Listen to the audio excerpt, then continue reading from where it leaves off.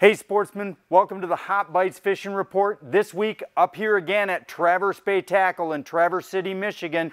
They are, as you can see, loaded to bear with ice fishing stuff. We got good safe ice up here in the North Country, not so much in the South. So you guys south that are looking for ice fishing, head north and you can find some really good fishing up here in these northern Michigan lakes. Stay tuned.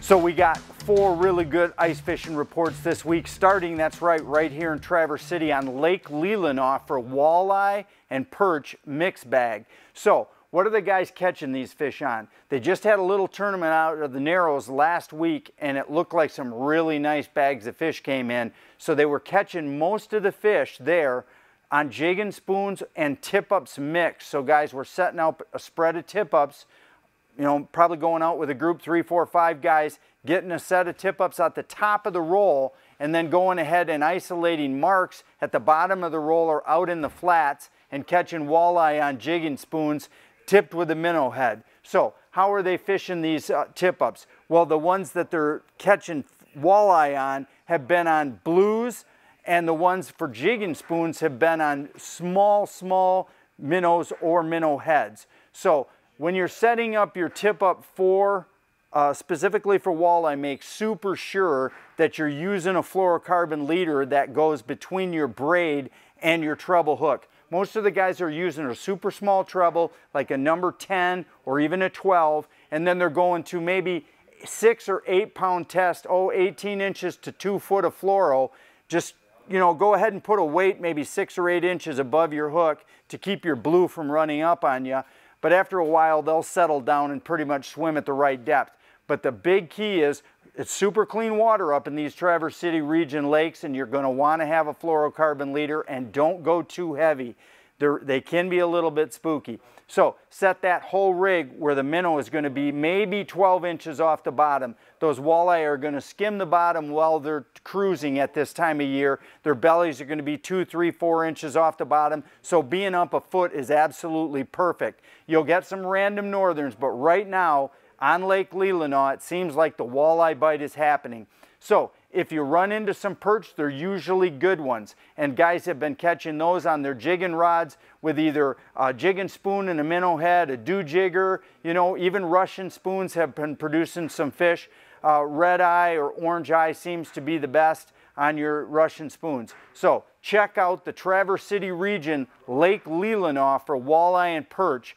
Hey, and thanks to Traverse Bay Tackle for sponsoring these Traverse City area reports. They've got a great store right here, close to the bay, right at the highway here in Grawn, and it is just packed with stuff right now. They've got all the stuff you need not only for ice fishing, but if you just can't stand waiting for spring, their shelves are stocked with lots of the stuff that they got going for open water as well. So visit them here at Traverse Bay Tackle. Hey, and we'll see you again here on the Traverse City Fishing Report.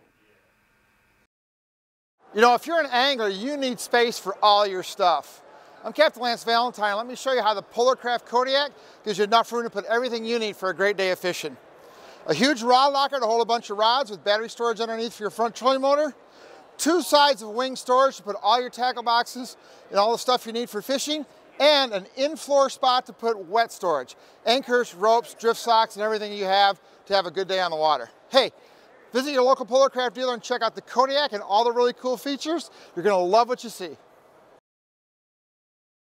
This second report is very similar to the first report, the Traverse City report. It's just we're out of Alpena and we're on Long Lake. Now Long Lake is just north of Alpena, and it's a small walleye and perch factory. Now this is also a smallmouth lake in the summertime during soft water, but right now it seems like 20 foot has been the number for guys catching both combinations of walleye and perch on Long Lake. So how are they doing it? Like I said, this could be a clone of the Traverse City report because, to be honest, they're catching them on tip-ups and blues or small minnows, and they're also using, you guessed it, jigging spoons, dew jiggers with small minnows or a minnow head.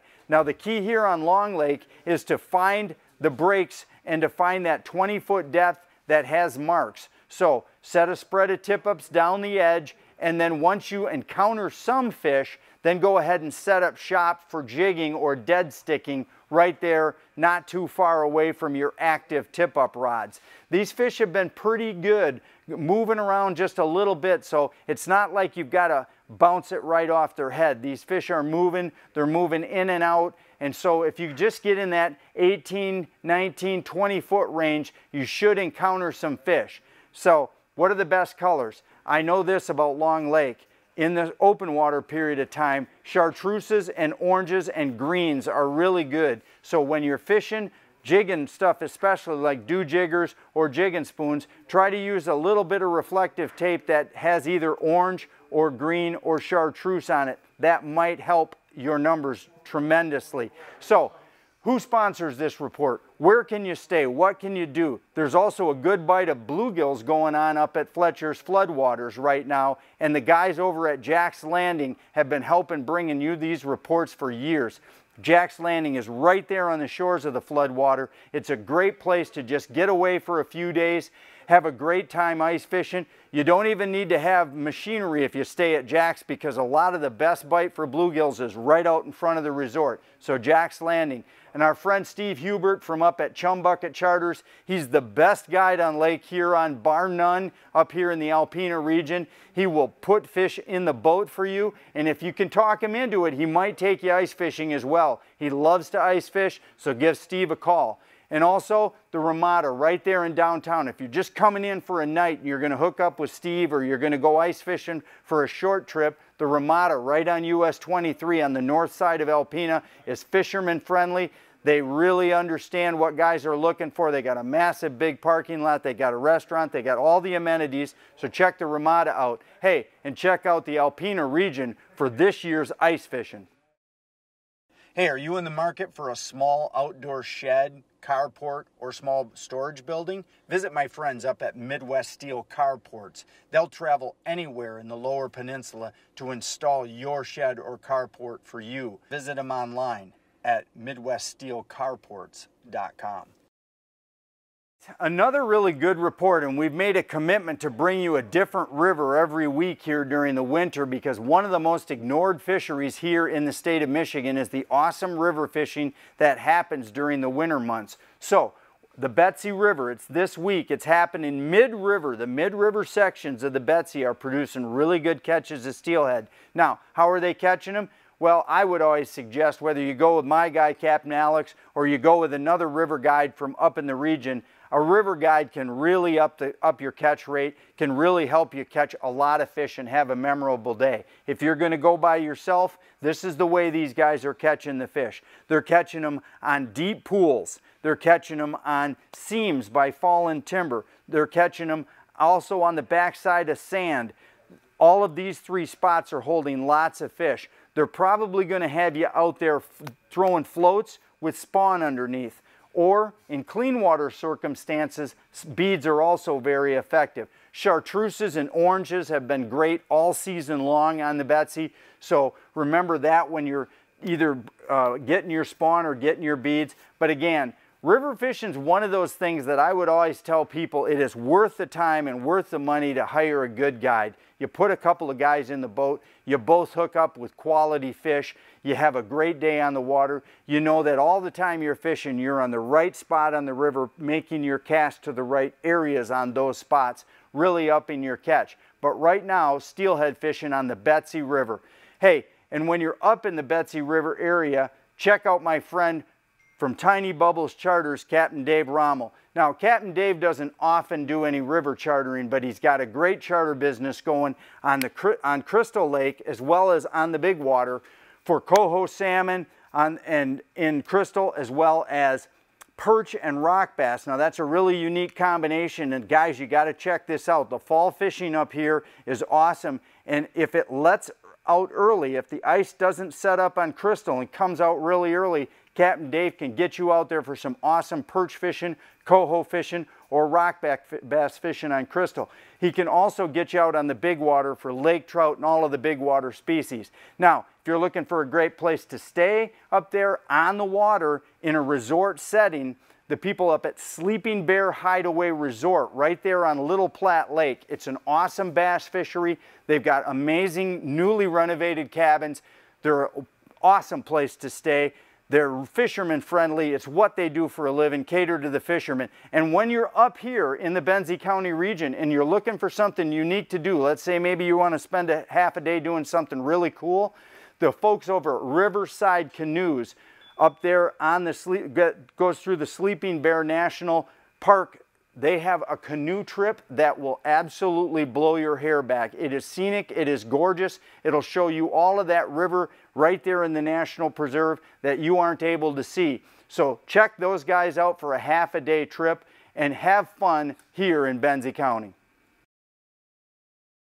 Hey everyone, Jeff Miller with Trax Tech here today. Just kind of wanting to go over a little bit more of our T-bolt mounting application. A lot of questions always on this. This is all of our boat manufacturers' gunnel walls that have a track system built into it that they call. It's a slot in there where we can actually take our aluminum T-bolt brackets we make, our stainless steel T-nuts that we machine, and drop them inside that slot. They rotate up and sit at a 45-degree angle inside here. We tighten up these nuts on here and it locks this track and T-bolt bracket right down to the gunnel wall of this boat right here. So now we've got a nice solid platform that's sitting up parallel on top of our gunnel wall so that we can slide in beverage holders, tool holder caddies, fishing rod holders that we want. We can snug everything down here in place. We can adjust rod holders up and down. We can fish for any species we want for whatever we bought our boat for. So just wanted to give you a quick over application and show you how these T-bolts are designed to go with our standard mounting tracks. You pick the track, you pick the brackets that you need to go into each track, mount it secure. The longer the track and the more brackets on here, the stronger we get. So if we're mounting vertical trees on here, downriggers, we do recommend a longer piece of track with a bracket on every row, so we're spreading the weight distribution along the whole entire gunnel wall of the boat. So it's not our products. We want to make sure that the lip of that track that they put in the gunnel wall of the boat is nice and solid and strong, and we're distributing the weight, and we get a nice solid setup for you. So any more information that you need is on the website at traxtech.com, or call our factory and we'll be happy to help you out. Thank you. So guys, we're going to end the day in the western Upper Peninsula, way over almost to Wisconsin. There on Lake Gogebic, and my friends Tim and Sarah over at the Timbers Resort tell us that the fish are biting really well there on Lake Gogebic. Now it's a mixed bag of some awful nice perch and some really good walleye. And they tell me they're out on the flats or on the deep side of the points. Now, what's happening there? They're fishing right around Porcupine Point and also right out from AJ's Resort. Now those two spots out in the mud have been producing good catches of both perch and walleye when dead sticking or using tip-ups. Now, dead sticking is just what like it sounds. You rig up for jigging with maybe a jigging spoon or a heavy dew jigger, and you can tip that with, if you're going to actively work it, tip it with a minnow head. Now if you're going to let it just sit and do its work, and like dead sticking means just lay your rod down with the tip able to go down the hole and just lift it every once in a while, then tail hook or back behind the dorsal hook a smaller minnow and just let them swim with your swimming spoon, and they kind of are constantly fighting against the weight of that spoon, and it brings them back like a pendulum. That little action down there close to the bottom, maybe just 2-3 inches off the bottom, can be deadly for drawing in walleye and getting them to hit. One of the tricks to catching fish on dead rods is to consistently pick your rod up and go ahead and drop it down quickly and pound the bottom to create a silt cloud, and then go ahead and immediately lay your rod down. That triggers the minnow to swim, and it also creates the silt poof that curiosity will bring in both perch and walleye, and when they see that minnow swimming against the weight of the jigging spoon, that's where dead sticking can be awesome. It can be at times the best presentation for big perch because they don't want to chase things around. They just want to be coaxed with the natural swimming motion of that minnow. Now, when you're fishing for tip-up, same thing. Here in Gogebic, don't get too far off the bottom. I'd get that bait no more than 8 inches, 6 inches to 10 inches off the bottom. Use a depth weight on your treble hook to find that exact spot. Mark it with a marker on your line so you're sure you're in the right spot. They're fishing with blues, they're fishing with small perch minnows, and you're going to get, again, a mixed bag of walleyes and big perch. But Lake Gogebic right now out on the mud flats is producing some gigantic perch. One little quick tip here, this is a sensitive fishery. And here at Fisherman's Digest, we very rarely tell anybody what to do, but we're going to encourage catch and release on those super big perch, those 13 and 14 inchers. Go ahead and take a quick picture and try to let them back go. It's a sensitive fishery. We don't want to abuse it.